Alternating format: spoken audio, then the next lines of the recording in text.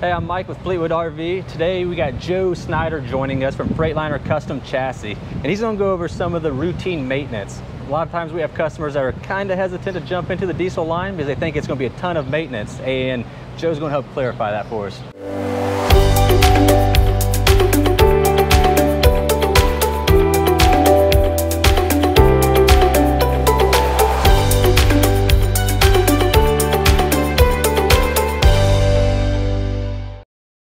Just like you said, a lot of customers say they really know that they need to do their oil and their fuel filters, but what else do they need to do? So I like to break it down into kind of an easy way to remember it.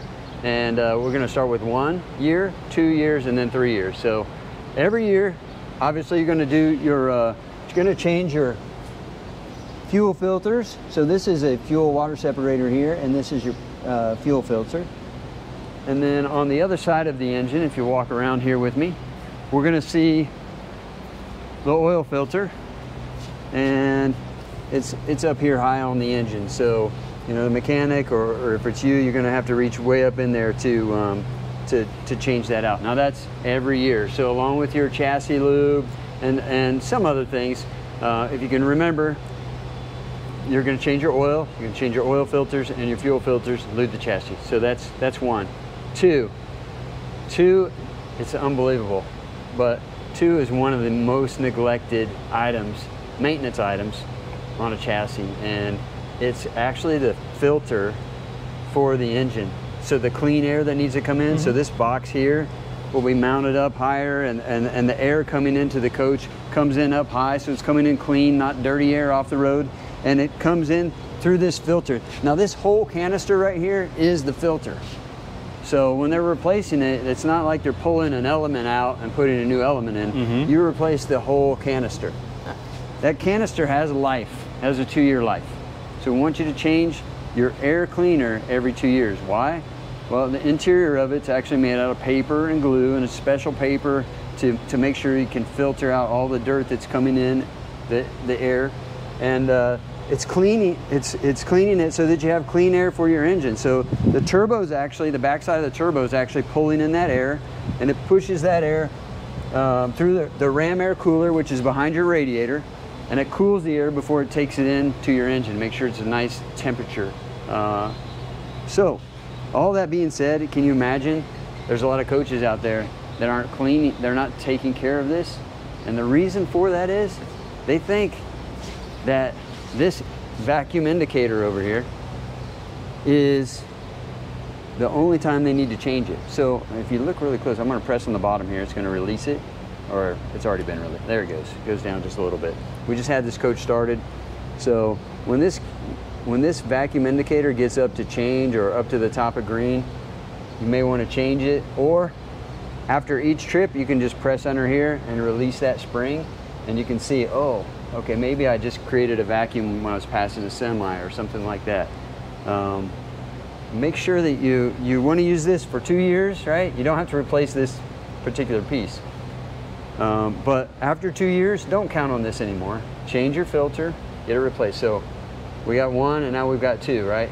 The second year, you're going to be replacing your air cleaner. Now, I'm going to come on around here to tell you number 3. 3 is the #1 most neglected maintenance item on your coach, and it supplies a lot of safety for your coach. Meaning you have air ride and you have air brakes. Well, where does that air come from? Well, on the side of the engine we have an air compressor, and that air compressor is feeding air to an air cleaner. Now that air cleaner has a filter on it. Excuse me.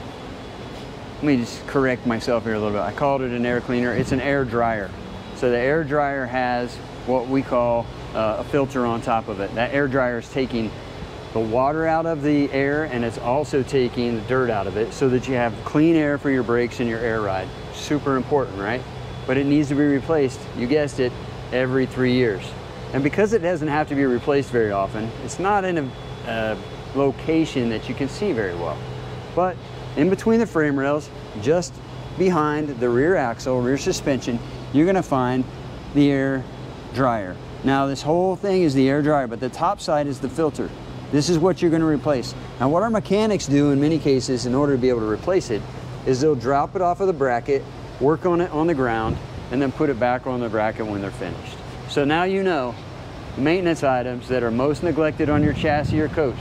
So make sure that you don't go past 2 years on your air cleaner and don't go past 3 years on your air dryer filter, and you will have a coach that's taking care of you for a long time. One other question, Joe, I get is the ping tanks. They got lanyards that come off the ping tanks and off our brake sync. How often do we drain those? So we just talked about the air dryer. It's a great question. The air dryer cleans and dries the air. But what if your coach sits for a while? Now you have air that's sitting in the air tanks, condensing over time, and you could get water in them. Now, these tanks actually have a valve underneath them that's called an automatic moisture ejection valve. So in a sense, you really don't need to do anything. But just to make sure that that system is working, I want to ask you to, twice a year, come find your drain lanyards. There'll be, generally there's 2 on the passenger side, 1 on the driver's side. Sometimes we do on an independent front suspension, we might have 2 on the driver's side, 1 on the passenger. But what you're looking for are these lanyards. Again, they could be painted black with undercoating. So, but what you're gonna do is we're gonna ask you to pull on the, when you hear air, you're done. But if you pull on it and you hear it spitting water, wait until it's finished spitting water and you just hear air, then you're done.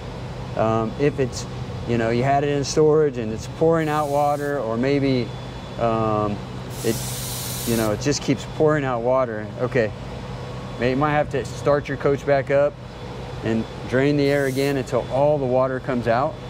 At that point, if you have a situation like that, we want you to bring it into your nearest Freightliner dealer.